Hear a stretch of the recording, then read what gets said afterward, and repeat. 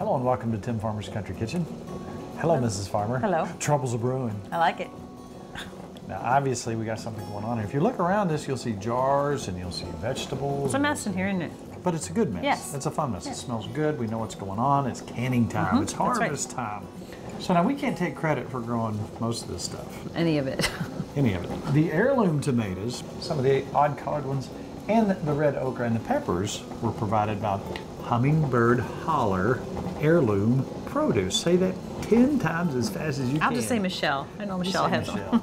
That's right. These non-heirloom tomatoes were provided from our good buddy Mac. Exactly. Nice tomatoes. We've got an interesting show for you. And the other day, I had one of those moments. I guess I had just enough coffee to be clear-headed in the morning, and I was full of energy, had a good night's sleep, and I walked out in the yard, and my eye was really itching above my eyelid. Yeah. Now, you know, anytime that we have a sting or anything, we look for some broadleaf plantain. Right. So I reached down, I grabbed some. This wasn't a sting, but this place had been itching for like 3 or 4 days. Now, it's probably because the ragweed is coming on, and I'm itching my eyes a lot. So I took some of this plantain. I tried to find, you know, it's later in the summer now. Right. But I tried to get a really small leaf that's just coming on, and I really wadded it up. Did it work? It worked. Really? So I took that broadleaf plantain and I started thinking and doing some research about it. They are considered an invasive species because they didn't start here. What made the Europeans, before they came across here, what made them bring the seeds and the plants and cultivate them here and spread them around everywhere? They became so ubiquitous that the Native Americans called them white man's foot or white man's footstep. They knew anywhere the Europeans had been, these plants were everywhere. Really? So what made these people think, okay, I'm going to take the time to bring this across the Atlantic and spread it all over the United States? You can find it everywhere now. It was that important to them to bring. When you go out to our yard, it looks fairly well maintained. I like to mow. Yeah, you do. But we never spray.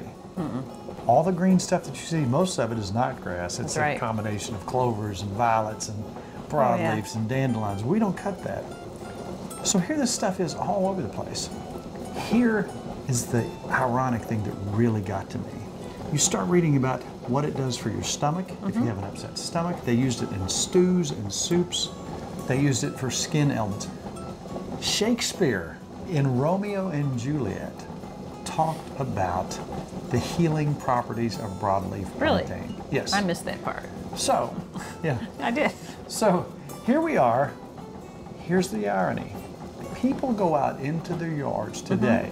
They take a poison that systemically kills a plant. They take this poison. We don't know. It could harm us. Some people are saying some of these chemicals that they're using could harm us. So they're taking something noxious, a chemical, to kill a plant that could very well make us better. Right. Does that blow your mind? Yeah, a little bit. But I started thinking about the old timers that showed me these things years ago. We're going to go in depth. But first, we got 5 minutes. Okay. And our tomatoes are done. So now, you know the old pressure cooker over here? Right. You know the jiggly top? You know, that's the bottom one's 5 pounds and the next one's 10, 15 pounds pressure. There's a lot of things you have to take into consideration when you're pressure cooking. First thing, if we did these pint jars of tomatoes and this, the cook time would be less. Why? Because of the pressure and the intense heat. Those have to, that core temperature has to really get up there. Some things you have to keep in mind about canning: pH, acidity. If you don't have much acid, then you're going to have to probably pressure cook. If you have meats, you're going to have to pressure cook because you've got to kill every bit of bacteria, salmonella, that could be in that. We've got tomatoes in here right now, just regular red tomatoes, and we're just raw packing tomatoes. What are we making next, Nikki? Salsa? We're going to make a salsa, and I'm going to use some of these heirloom tomatoes over here because they're green. Have a nice, good color. Nice green color. Now, what's the process that you use here to get these things peeled? Well, we're going to flash boil them in this for a little bit. When it looks like the skins are kind of moving a little bit, I'm going to fill that up with water and put a little ice in it, and we're going to put them in there, and that way I can pull the skins off without burning my fingers off. They come right off. Yeah, it works good. The easiest thing that we're doing tonight is probably the raw packing, hot packing. That's easy to do. It's just work. The tomatoes, Now, what's better in the wintertime when you don't have fresh tomatoes. You want to make some tomato sauce? Oh yeah, spaghetti, yeah. Now, we're going to do some spaghetti sauce at a later date, but that involves pressure canning. A lot more work, yeah. So let's think about some of the things we've done in the past. We've done way back, one of the first things we ever did, canning banana peppers. Remember That's that? right, I did way back, yeah. Then we showed how to can several things at the cabin. Then we showed how to can meats. That's right. Did you know you can can meats? Those are good. Now towards the end of the season, you gather everything out of the garden that you have left, and you make your end of season relish, which Mom calls chow chow. And we absolutely love that. Yes, we do. So Mrs. Farmer, we are there. Okay. I'm gonna go ahead and turn this off. Now something to remember about canning, whether it's a pressure cooker or a hot bath, you want to let these cool down a little bit. Yeah. Because what happens if you just jerk them out of hot water into a fairly cool temperature? Yeah, not good. They can explode or they It's can not good. break. It's not good. I even, a lot of times, and we should probably do this, as we take these out, hold it out a little bit, and I'll shield you with a towel as you set them over here, just to make sure that that water doesn't come on us. So kind of stand with your feet back. Okay. It's always a good idea. Yeah, I've had them break before. Kind of stand with your feet back. Okay, these are raw packed. What does that mean? That means we put our tomatoes in here without any juice, without any water. We just take the tomatoes. After you flash boil them, you put them in your cold water, and the skins just come right off. Right. You core them, you get rid of the skin, you get rid of anything that doesn't look so good, and then basically you pop those into the jar. Now what comes in after that? You need some acid. You need to bump up the acid just a little bit. Tomatoes are right on the borderline. Yeah. You can use what you bought at the store, citric acid, like a quarter teaspoon per pint. You can use lemon. You can actually take maybe a quarter teaspoon of lemon juice and put it, bring that acid up. About a 1/2 inch space at the top. And the salt. Salt. Our jars have been sterilized, the lids have been sterilized. Make sure after you get the tomatoes in, you wipe off the lid, around the lid, tighten the top just till it's snug. You don't have to go over tight. And make sure that the water covers your jars completely. 85 minutes. That sounds like a lot, but 85 minutes, even for a pint when you've raw packed these things. Now, I always think it's a good idea. Have a towel, stand back, don't hold it over top of your feet, and let's take it to the rag. Now, in a little while, hopefully when we're talking and messing around, we're gonna hear ding, ding, ding. What does that mean? We did good, and they're sealing. They seal. That's right. If they don't seal, what do you do? What do we do? Pop it in the refrigerator. Oh, good idea. After they cool down, you use it immediately. Just use it quick. It's a good idea. That means it just didn't get the good seal. And you know, people say, how long can it last? Well, how long do you want it to last? Usually when we can, we want to do just enough to get us through to the next year. Yeah. So I don't necessarily want them to last for 20 years. Now they could last several years, I'm sure, but we never give them a chance. Now, if you want to do your own spaghetti sauce, and we like meat in our sauce, you can cook your own spaghetti sauce. Use fresh tomatoes. Take your meat. We like sweet Italian sausage. Now, not too long ago, we made our own sweet Italian sausage. That's right. Out of our pigs. And we showed how to do that. If you want to look at that, take a look at this video we did a while back in the cabin. Cook your meat. Combine everything, your sauces, your spices. Put it in a quart jar. Do the same thing we just did. Then put it in a pressure cooker because it's got meat in it. That means 90 minutes. 90 minutes. Yeah. When you're pressure cooking, altitude is an issue. Look at your guides, look online, look at your canning books. Anything over 1,000 feet, things get different. If you get, the higher you go, the different the poundage you use on top. That's what these little rings are for. But we're not worried about that tonight. We're hot bathing everything. All right, Mrs. Farmer, you ready for some green tomatoes? I am. I'm ready. Now, again, these aren't green tomatoes. These are heirloom. These are fully ripe. And we're going to take just enough of these to do some salsa. I think some green salsa will I like the color. So let's get our green tomatoes started. Same sort of thing. We're going to peel them and get them going.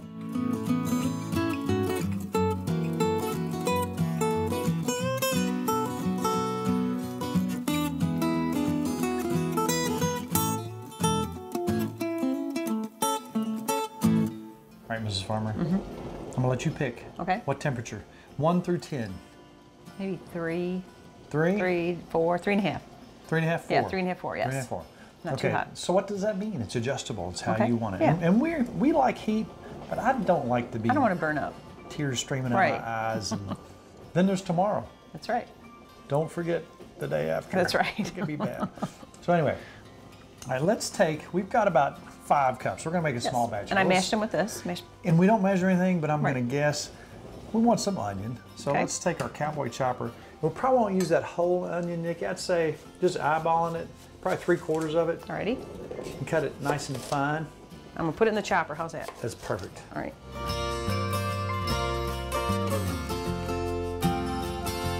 What do you think, Mrs. Farmer? Looks good to me. I like my onions. Good ratio? Yes, I like my onions. All right, this is a very basic. I like the fact that it's green. I do too.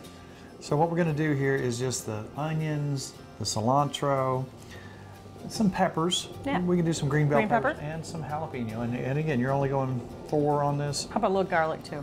Do a little garlic. All right. Do a little garlic.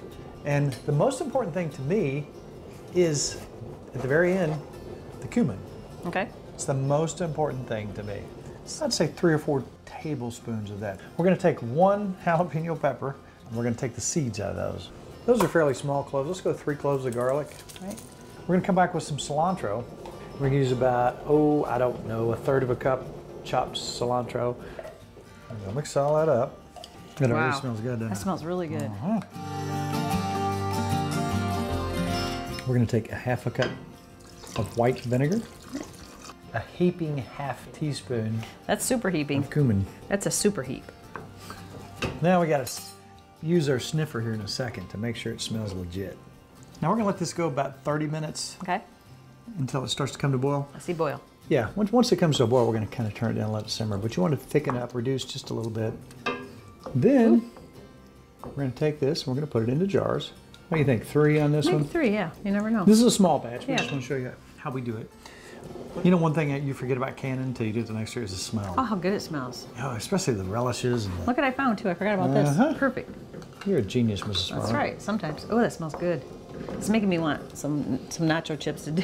Oh no. This is our last chance to do just a little bit of quality control. I've seen big hunks. Chop them Oh, up. it smells good. All right, Mrs. Farmer, we'll lay it Load it away. up. Can you imagine this late night nachos? That would be good. That's when we like to eat. This thing's nice. It helps them from spilling too, doesn't it? About a 1/2 inch head space. About there. Looks like that's about it. Perfect. Yep.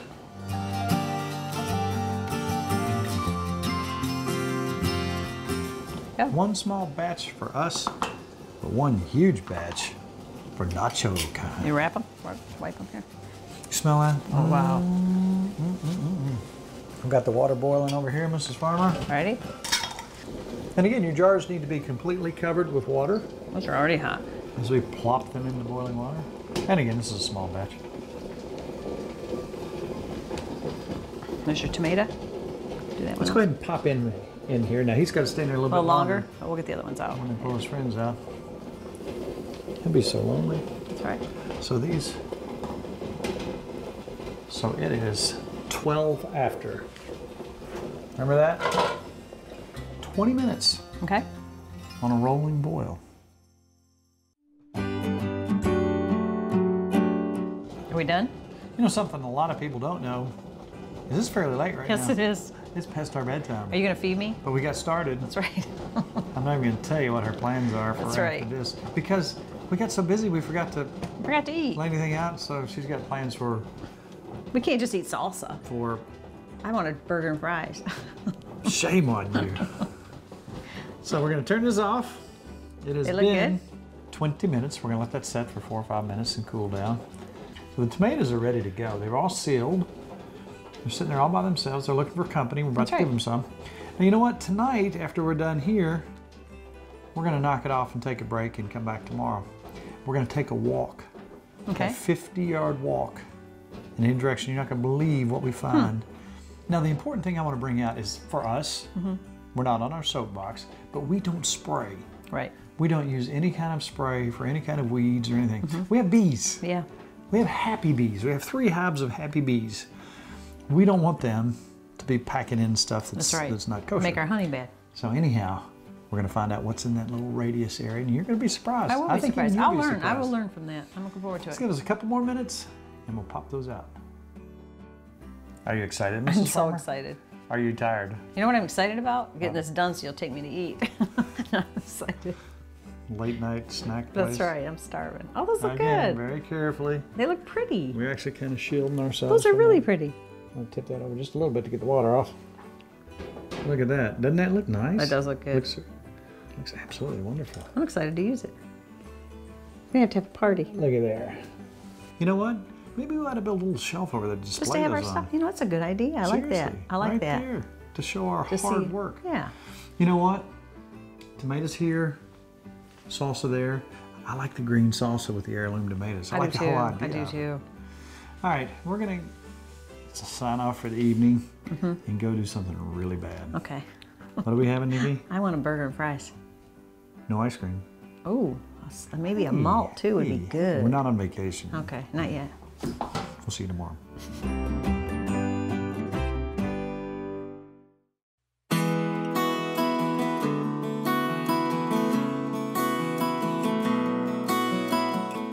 So you look around, you know, it's late summer. Right. It's been dry. It looks kind of dry. That's not the yard past the wagon over there. The yard's over this way. Now, as I walked out the other day, I looked at the yard. Now I'm gonna look right down here. It's mostly not grass. That's right. But we had a friend come in the other day. In fact, it was Chino. Chino said, man, your yard looks really good. Looks like a golf course. I'm like, yeah. As we look at this picture right here, that was my dad's nightmare as a kid. That's right. I was out there with this little fork. Getting in the weeds. Like a tool. It wasn't a fork, but it was like a screwdriver with a prong on it. You know what I'm talking about? I had one too. So I had to dig up dandelions and dig up broadleaf and anything that was yard that was not grass. This is not a sprayed yard. It's never been sprayed. So if I let this grow up, do you know how many edible plants are right here? Just look in this picture. You have broadleaf, you have dandelion, there's sorrel everywhere. We're going to talk about one plant that we have right over here in just a minute, but I talked about the other day when I had the itchy eye. That's right. I took some broadleaf, pulled it right out of the yard, just wadded it up. Just wadded it up and just kind of rubbed it on my eye. And it has not itched since. And it was just for days before that. And Kelly was even telling me that there are people who take this, boil it down, and make kind of a cream out of it. Really? So if they have a skin issue. That's a good idea. So anyway, my intent was to go around and within 50 steps, and we're going to do this eventually, but Kelly informed me we don't have that much time because we're canning earlier, and you got one more recipe you got to throw.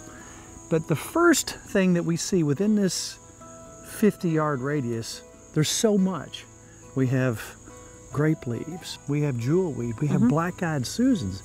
You won't believe what you can use black-eyed Susans for. Really? It goes on and on. There's too much tonight. But first, let's go visit the eastern prickly pear cactus. I was wearing some of that in my legs. You were. Just a You little stepped while into ago. it. That's right. Let's take a peek.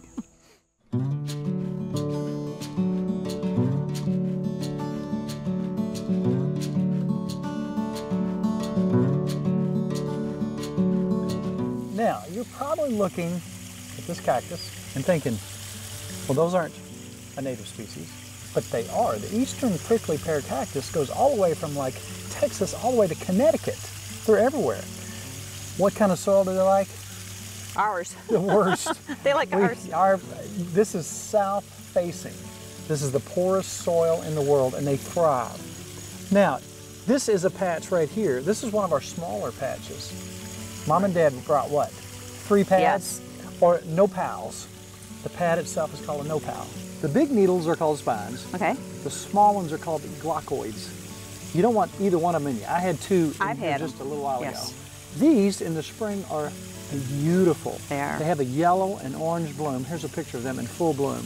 We have 1, 2, 3, 4, 5 different areas where these grow. And we started with 3 little ones. 3 little ones. Mom and Dad brought them.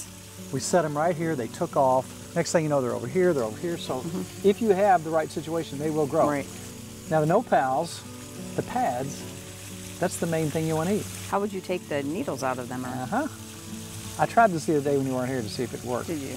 Run it under cold water. That knocks a lot of the little glaucoids off. Obviously, handle them with gloves. Gloves, yeah. You can take that with a vegetable peeler, take that off, cut it into strips, and you can cook it like a green bean. Really? There's so many dishes you can make out of this. And it's very commonly used in Mexico and Central America. Now, the fruit, a little later in the fall, it'll turn kind of reddish. Call that a pear. You can eat that. Now the thing is, you need to, again, make sure everything is off of that. And it has a sweet fruit on the inside. Now the seeds are really tough and kind of hard. You can eat them, but you don't want to chew them because they're really hard. You just kind of chew around them. The flowers, that we talked about earlier, the flowers can be used in salads. They have a wonderful taste. And the bees, our bees love them. Yeah. Protein, potassium, it's good for you. Right. Now that's the first thing on our list. My goal was to go out and walk in a 50-yard circle. Right. I was overwhelmed in 10 feet the other day. So we're going to save that for a show when we walk out and talk about all the things within X amount of space. So, do you think you can get up now by yourself? No, you have to pull me up. All right, let's see. Oh. Yeah. This particular show could have been 26 hours long. Could have. I had so many things I wanted to talk about. It's the time of the year when there's a lot of stuff going on. Right. So in the next couple shows, we're really going to venture out and talk about some great things and cook outside. Right. We can get outside. It's nice out. We can do that. It's nice. We did some canning. I snuck into the salsa. Did you? It was delicious. Yeah. Now, people like their salsa differently. When we go to a restaurant here in Frankfurt, they have really, really good salsa. They but do. It's just almost like a liquid. It is blended in. But it's really good. It's blended. That's a good word. The salsa we did was kind of in between. There's some chunks in it. It's like natural. It's good. It's delicious. And we did it with green tomatoes, not unripe green tomatoes, heirloom tomatoes. We got these from our friend Michelle at Hummingbird Hollow. Now the red tomatoes, for the most part, were from Mac. Right. And we just love to have our own tomatoes. Oh, yeah. We'll probably make some tomato sauce later as well. But spaghetti. Oh man, oh man, oh man. But you know, our time is running short. One thing I did want to include, we just didn't have time for, is your pepper jelly. Right. You can take these and just spread it on a cracker, a piece of toast with some cream cheese. I absolutely love it. Kelly makes it too. And if you will, real quick, just give people the recipe. All right. It looks like this when you're done. It's absolutely beautiful. Go ahead and read the recipe off. Well, there's a lot of different recipes. Mine is a banana pepper basil, because I'm growing basil. Because we got plenty of basil. I wanted to do that. Here's what I did. I took 2 banana peppers and chopped them up really fine, of course in my little chopper. I took 1 jalapeno pepper, a shallot, a small shallot, chopped all 3 of those up together. Then I threw in 4 basil leaves that was fresh off our plant, and I put in a teaspoon of dry basil, and I added 3/4 cup of vinegar and 3 cups of sugar. I put it all on the stove in the pan, heated it up to boiling. Once it got boiling so that I couldn't even, get the boiling to stop, turned it off. I added 1 pouch of the liquid pectin, and you got to put that in and got to boil it again. And once you got to go for 1 minute, boil it, turned everything off, got my jars ready, cleaned them all up, wiped them up, and I loaded all my jars up, sealed them up, and put them in a hot bath for 10 minutes of boiling water. That's it. Done. You got jelly. Let me tell you what, I wish they had a candle that could make your house smell like this. Seriously? The house smelled like heaven for like a day and a half. I ate it with a spoon. I know that's bad. I was spooning it, eating it. Well, that's good stuff, but it's also, I'm getting a nod from Kelly. You know what time it is? It's time to wrap this up. You know what? If you would like to have these recipes, I bet I know where you can find them. Where would you go? I would go to timfarmerscountryKitchen.com. You would not. I do all the time. So many recipes, things to do on there, how to do things. Golly. Also, people are also talking on our Facebook page. That's right. Now, that's really difficult. There's almost no way to get on our Facebook page, but if you were going to try to do that, how would you do it? I would hit like. It's not that easy. It's that easy. We want you to be our Facebook friend. All you have to do is hit like. And you know what, Mrs. Farmer? At this time, that half hour rushed by. Yes, it did. And we got big plans for next week. We do. But this one's all about good times, good friends, and really good eats. Right here. We'll go eat the jelly. I'm just going to drink it. Okay. To order a cookbook, email timfarmerck@gmail.com.